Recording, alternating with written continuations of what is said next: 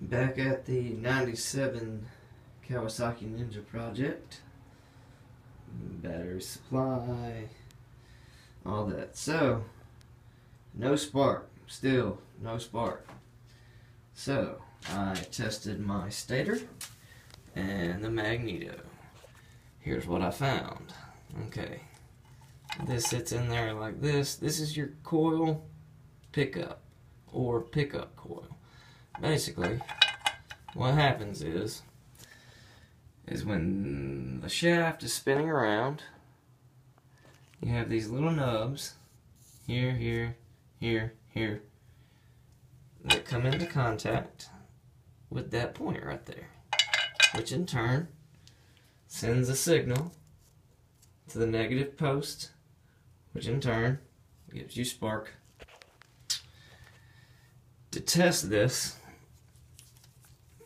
you take your multimeter, you stick both sides in one, or black in one side, red in the other side, put it on continuity, and you should have continuity between the 2 points.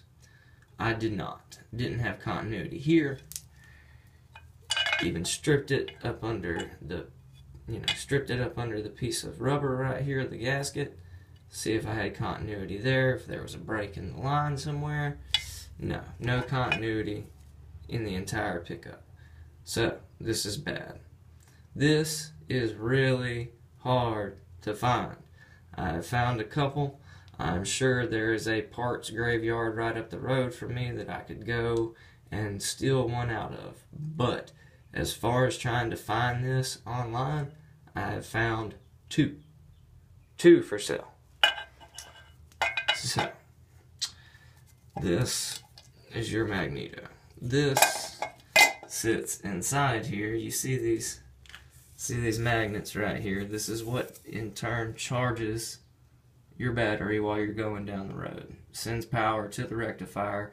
The rectifier in turn transforms it down into 12 volt, charging your battery. Okay? Works just like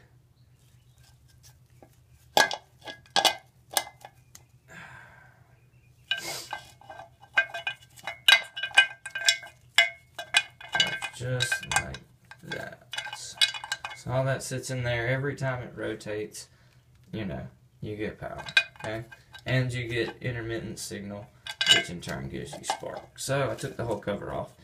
As you can see, I went ahead and sanded down the edge here with some, what did I use? 250 grit. Went ahead and got all the old gasket off. The gasket was pretty worn on there. And as you can see, there's gasket still around the edges of the bike that I need to get off. Oh, something interesting. Here's my switch. We get power, on, off,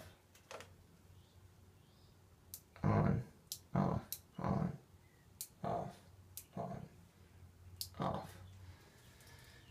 Yes, I know. Somebody could just steal my bike, but I'm going to hide that because, yeah, that's what I'm going to do. I don't need a key. Who needs a key? So, your coil just sits in there like that. Tighten those three bolts down and you're good to go. So, this cover actually had some rust on it.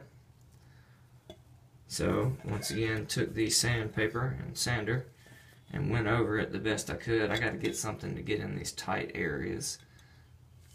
But I'm going to prime it, and I'm going to paint it lime green. That's going to be the color scheme I'm going to go with this bike. As you can see, it was originally red and had the blue vinyl pin striping on it.